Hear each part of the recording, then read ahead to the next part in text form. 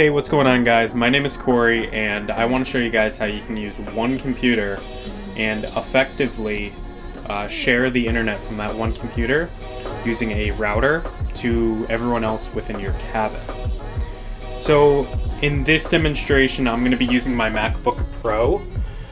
You can use a MacBook Air. You can practically use any Mac. So what we're going to do is we're going to go down here to Preferences and Sharing. We're going to use internet sharing from Wi-Fi to Ethernet.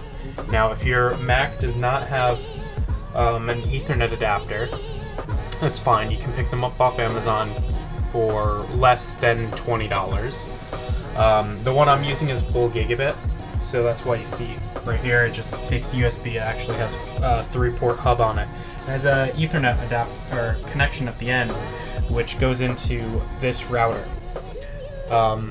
Now, you could additionally, if you wanted to, buy a secondary wireless adapter and just do it plain and simple right from your laptop to share your connection. So you'd use a separate wireless adapter, and you'd say internet sharing from Wi-Fi to the other wireless adapter that you plug in that's supported on Mac.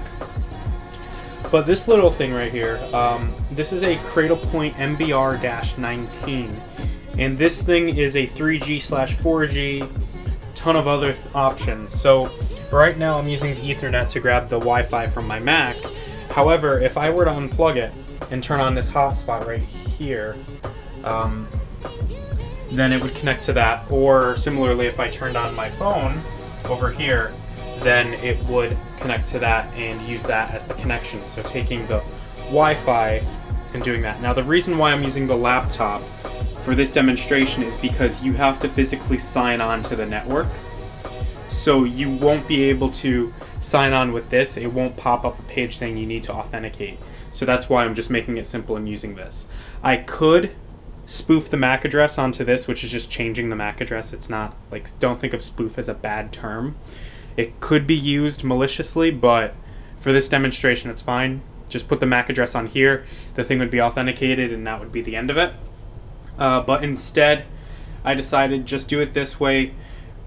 So this way, if I wanted to, I could just take this off and just have me using it if I needed faster connection, whatever the case might be. So I hope this helps you guys out. There are similar programs like Connectify on Windows.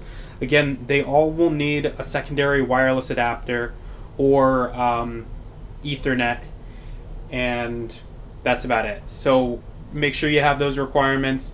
I'm sure you can figure something out how to share internet from one connection.